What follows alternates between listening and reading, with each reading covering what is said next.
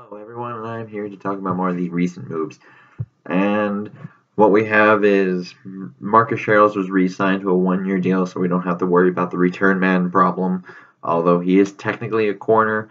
Although I would still say the only four corners on the roster at the moment are Rhodes, Alexander, Waynes, and Horace Richardson, who I don't even expect to be on the roster anyway, because he might be practice squatted or just not brought back to a degree. Well, or not make final cuts, that kind of sort of deal. They are reportedly trying to bring back Terrence Newman, which would tremendously just open up the entire draft, because then we wouldn't necessarily be pigeonholed into drafting a defensive back, because there are some concerns about Mac Alexander.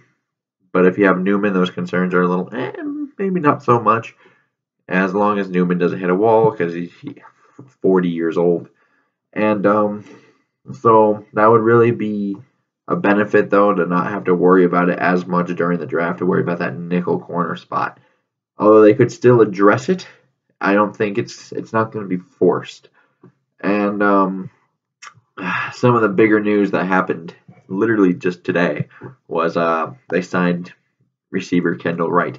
He was with the Bears and the Titans for a little bit there. And last year in his lone season with the Bears, had 59 catches on 91 targets. That's good for a 64.8 catch percentage. He had 614 yards at 10.4 average yards per catch, although only had one touchdown. Now, these aren't bad numbers necessarily for what's going to be, at best, our number 3 receiver. So this is not a bad player to have. I talked about him before. I thought he was a guy that we could be interested in, and here he is. So, but I doubt they're going to draft a wide receiver high with this signing, because now you say, okay, we got Thielen, Diggs, Wright should be in there in the 3rd spot, and then hope Treadwell comes on, and or Stacy Coley. I'm optimistic about Caleb Jones, though. He was on the practice squad last year. I think he can play a similar role to what Treadwell was supposed to play, and play it a lot more effectively. So I think the receiver spot is pretty much, it's good for this year at least. They could look to draft a guy later or the mid rounds, but I wouldn't expect one in the first 3 rounds. And in the final news, this is going to be a shorter video, by the way, because it's more of a dead period. But the Raiders cut Marquette King today, and almost immediately there were just reports about Minnesota inquiring about his services. And to me, Marquette would be an instant upgrade over Ryan Quigley. Although Quigley wasn't bad, he was kind of efficient. He just doesn't have the leg, where if we have to punt from our own side of the field, it won't get to the other side all the time. Oh, well, I mean, deep in our territory, it's probably going to be around their 40 Marquette King, and we're probably talking their 40.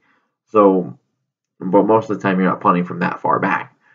But this would allow our defense to constantly play with the offense always backed up if we got Marquette King.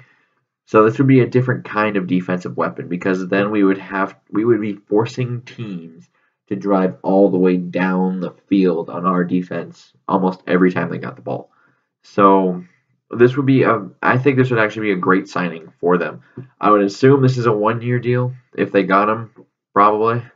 Although I would argue maybe this should be a 2 or 3-year deal.